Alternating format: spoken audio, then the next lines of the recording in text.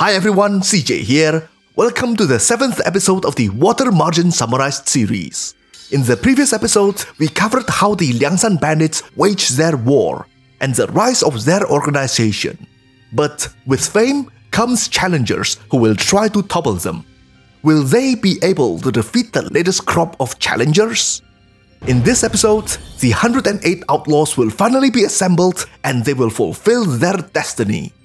For historical and cultural context, I will also talk about prophecies and predestination in ancient China. By the way, before we start, let me talk to you about the sponsor of this video, NordVPN. Using NordVPN, you can easily change your region and you can access timeless classics that are only available in certain areas. Akira Kurosawa's movies, like Rashomon for example, are only available in Japanese Netflix. Besides access, NordVPN also shields you from snoopers and all kinds of cyber attacks by hiding your IP address and encrypting your traffic. The desktop app even has a new feature, Threat Protection. When you switch it on, it protects you from malicious websites, malware, trackers, and intrusive ads even if you are not connected to a VPN server at the time. If you use my link, which you can see here on screen and the description section below, you will get the exclusive NordVPN deal with 4 extra months for free.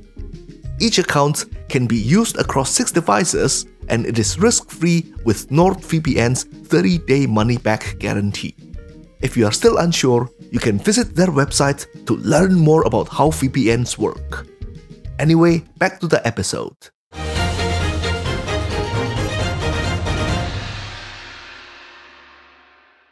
Obviously, Song Jiang had to go and teach these upstarts a lesson.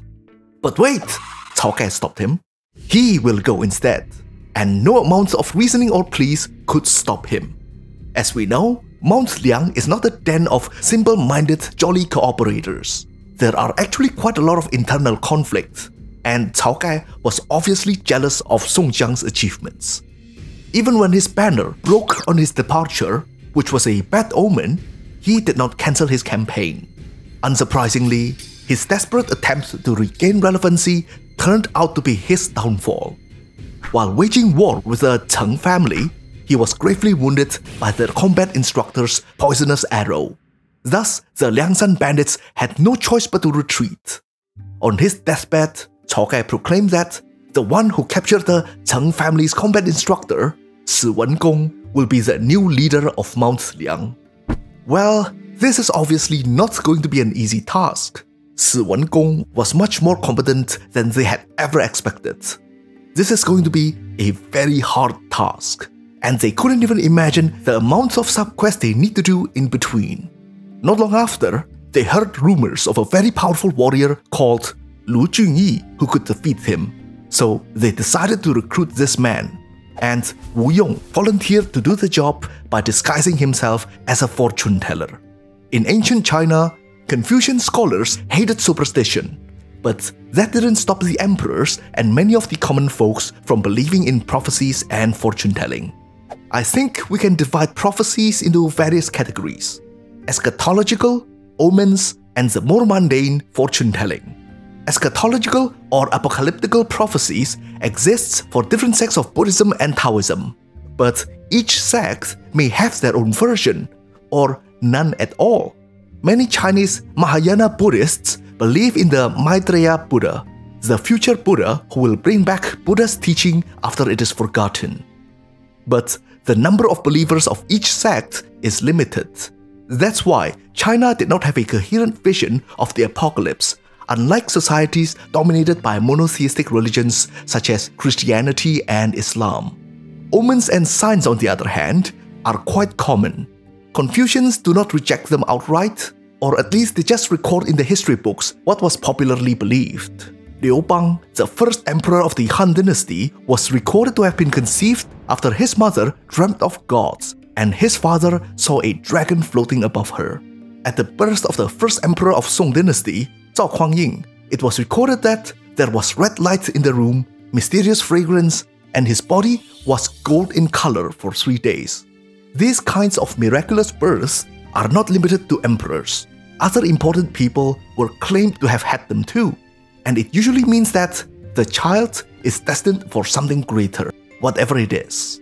Then there are also normal fortune telling, and fortune tellers may read your fortune through your palm, face, time of birth, or other means.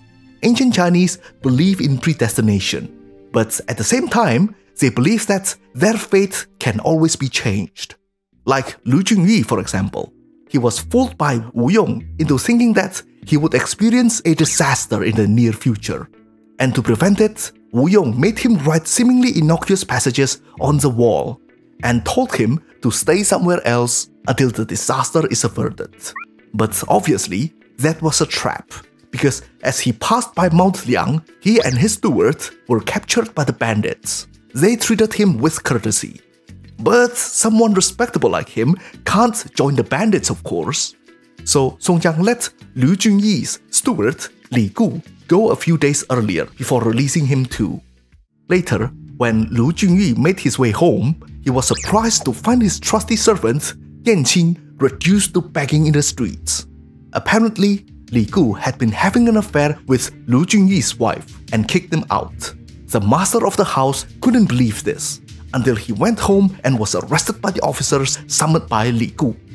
Wu Yong had fooled him into thinking that his master had agreed to join the bandits, and the innocuous passage had a hidden meaning. If you read the first character on every line, it says that Lu Junyi rebels. So Li Gu used this opportunity to betray his master and anti-art him. Okay, now that the chain of traps is completed, Lu Junyi had become an outlaw. He would have no choice but to join the bandits. All they had to do now is to break him out of prison. But this task turned out to be a lot harder than they thought. Some of the Liangshan agents were even captured. But since they bribed the guards, their friends would be safe for a while. To subdue the bandits, the government sent Guanzheng, the fictional descendant of Kuanyin, the famous general from the Three Kingdoms era, who also happened to be his spitting image. Which is great for me, because I get to recycle my old asset. Predictably, he and his lieutenants were defeated and recruited by the bandits. Suddenly, in the middle of the campaign, Song Jiang was warned by Cao Gai's ghost of an impending calamity, and he fell sick. Luckily, Zhang Sun knew a good doctor, and after completing his side story, he recruited Dr. An Daoquan and Wang Dingliu along the way. Once Song Jiang was cured, they took a covert approach to rescue Lu Junyi and infiltrated the city. This time, they succeeded, and Lu Junyi get to have his revenge on his steward and ex-wife. The government retaliated by sending the fire and water general against them. Guanzheng was tasked to lead a contingent against them, while Li Kui went AWOL because they won't let him be part of the fun. Somehow, this big baby of a man recruited some outlaws and helped the battle by destroying the enemy base. The enemy generals then surrendered and were then recruited. Boy, that's a lot of side quests to avenge Cao Gai. Anyway, after all this distraction, the Liangshan bandits finally launched their campaign to avenge their former leader. Wu Yong tried to give Song Jiang an edge by giving him the best position to capture Si Wengong so that he could become the leader. But he gave it to Lu Junyi instead, because he wanted him to be the leader. For some reason. Predictably, Lu Junyi captured Si Wengong, and they ended up recruiting their enemy's fast rider, Yu Baosi. After executing Si Wengong, Song Jiang was about to give the leadership position away, but Lu Junyi himself and all the other bandits protested. He was just a newcomer. He couldn't be the leader, Lu Junyi said. To appease everyone, they will settle this with a final contest. Each of them will conquer a city, and the faster person to do it will become the official leader of Mount Liang. As if it was predestined, Song Jiang won the contest and recruited the enemy general, Dong Ping. He then moved to reinforce Lu Junyi, whose progress was stalled by the rock-slinging enemy general Zhang Qing and his lieutenants.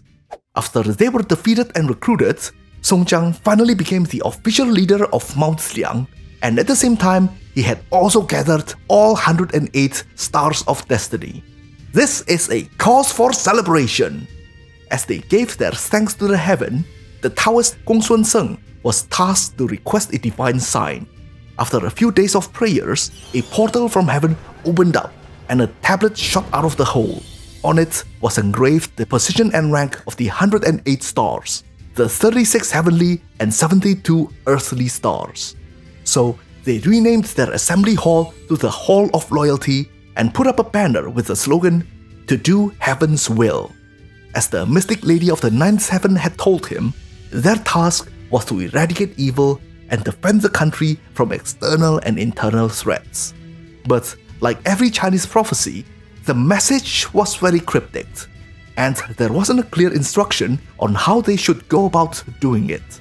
However, Song Jiang's got an idea. Hey, you know what? Let's surrender to the government. What? Obviously, this plan caught many by surprise. Li Kui and Wu Song were fuming. This sounds like a major plot twist in the story, but if you caught the foreshadowing, you would know that Song Jiang had planned this all along, and it was foreshadowed since he wrote his so-called seditious poem. Huang Cao, the rebel he mentioned in it, was the man who brought the collapse of Tang Dynasty. But throughout his rebellion, he was constantly trying to negotiate amnesty from the government, all the way to the end. When the empire is weak and faced by multiple threats, the dynasty often negotiate with the rebels. They would pardon the rebels' crimes and incorporate them into the imperial army to have them fight against the other threats. When Song Jiang wrote that his achievements will eclipse Huang Cao, he did not mean that his rebellion will succeed. He actually meant that he will successfully gain amnesty from the government. Part of the reason why he treated Marshal Su well previously was because he wanted to negotiate an amnesty directly with the government. It is also possible that he tried to make Lu Junyi the leader because the latter had better social position and the emperor may grant some amnesty more easily, since Song Jiang was just a lowly clerk in comparison. Luckily for Song Jiang, he was gifted with a silver tongue, and he managed to convince the other outlaws to go along with his plan, except for Li Kui, who remained unconvinced. Li Kui almost got himself executed for insubordination. But Li Kui being Li Kui just keep getting away with everything. This internal fiction would last until the next major story arc. In the meantime, Song Jiang uses his downtime to visit the Lantern Festival in the capital with his entourage.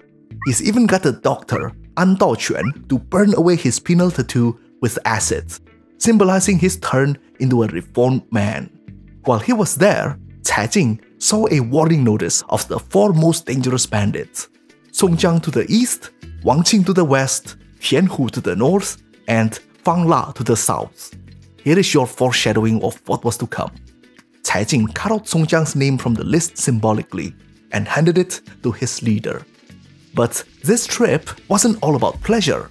Song Jiang used this opportunity to build a relationship with a courtesan who was the emperor's secret mistress, Li Sisi. She turned out to be one of the few rare women who's portrayed positively in the novel. They developed good rapport, but the emperor's sudden visit to his mistress through the secret tunnel cut their conversation short. The bandits comically hid in the corner of the room and debated whether they should ask for amnesty now. But before they could make up their mind, Li Kui, who was waiting outside, stirred up trouble by picking a fight. And as a result, the capital was thrown into chaos and they had to send a contingent to save them. This led to a side adventure with Yanqing and Li Kui, who were separated from the main group. As it turned out, Yanqing was quite proficient in wrestling and won a Xiangpu contest, pronounced in Japanese as sumo. It is debated whether this Song Dynasty sumo is related to Japanese sumo. Maybe the Japanese just used the same kanji word to call their indigenous wrestling tradition the same name. Li Kui then met her family, who claimed that Song Jiang had kidnapped their daughter. Without verifying anything, he returned to accuse Song Jiang of kidnapping an innocent woman. But as it turned out, the kidnapping was done by an imposter. After saving the girl, Li Kui was so sorry for his mistake, he never doubted Song Jiang again. Meanwhile, in the palace, the emperor finally decided to get some business done. This is the first time he will do any work in a month. and he wanted to deal with the Liangshan bandits after the trouble in the capital. But since they had the Khitan Liao dynasty attacking their northern borders, the ministers argued that it would be a better idea to grant them amnesty and let them deal with the Khitans. However, the 4 villainous ministers and eunuchs, Cai Jing, Gao Qiu, Tong Guan, and Yang Jian, had developed grudges against the bandits, and they will do everything they can to sabotage the deal. They sent their own men to accompany the envoy and behaved very rudely to give the bandits a bad impression. But not everything was their fault, because the imperial decree itself was quite rude. The emperor demanded the bandits' total submission, or else. To make the matter worse, the gift of imperial wine was secretly drunk by one of the outlaws, and it was replaced by cheap wine.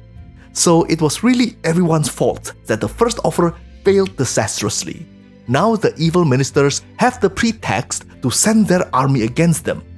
But this actually suited Professor Wu Yong's designs, because being ever cold and calculative, he knew that they won't be given a good deal until they wipe out a few battalions of the imperial army to show the lowlifes that they mean business.